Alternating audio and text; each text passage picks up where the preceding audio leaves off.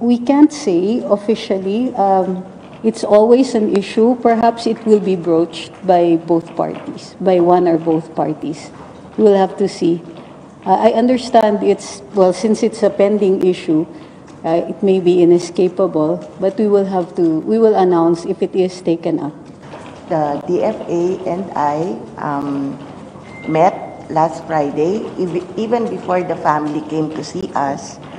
Secretary Manalo and I met with our undersecretaries at the DFA. He hosted a lunch for Secretary Benny Laguesma and myself. And several items were discussed about bilateral labor talks and other pressing labor issues. And this case was among those discussed. And so by agreement, it will be the Department of Foreign Affairs that will be taking the lead, primarily for two reasons.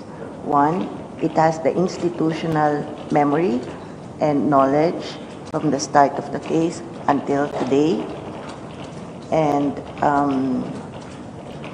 second, and I'm pretty sure Secretary Trixie will agree with me on the importance of speaking with one voice on a case that has such very sensitive dimensions as the case of Mary Jane Veloso. As Secretary Ople said, for matters that are of this sensitive nature, the President will have to, how do you call this? We cannot say more. We cannot say more than that. Whether we cannot even guess as to why, but because it is of such a sensitive nature, then we proceed with deliberation. Okay. Ma'am, on a separate topic lang po. The DSCA, the Defense Security. We proceed with deliberation if we proceed at all. So I'm not saying that we're proceeding with anything, but the President is aware of the issue. Beyond that, we cannot discuss.